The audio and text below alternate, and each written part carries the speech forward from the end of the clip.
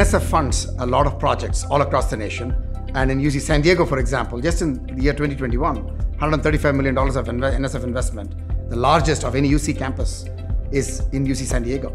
So you want to come and see the amazing work that is happening, that is being sort of catalyzed by NSF investments.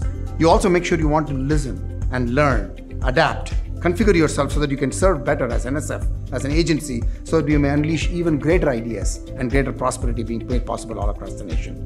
Federal funding, from the way I look at it, is the ultimate risk reduction mechanism. It is all of us as a population. If you just think about the insurance industry, the reason insurance works is because we all come together, pool our money, and reduce the risk for everybody.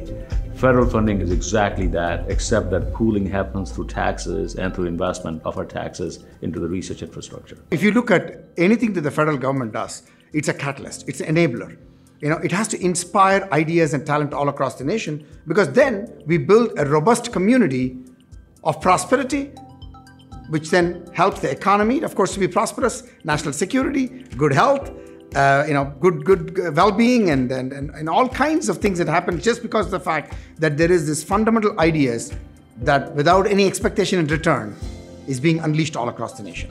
If you just look at the demographics of this country, very soon, not too far from now, we are going to be a country of minorities. That means the majority of the population is going to be consisting of minority population in the country. Diversity brings diversity of thought, diversity of experiences, but to me, the most significant part is it makes the statement that everybody has to be involved. You cannot say only population X can lead to a dominant US.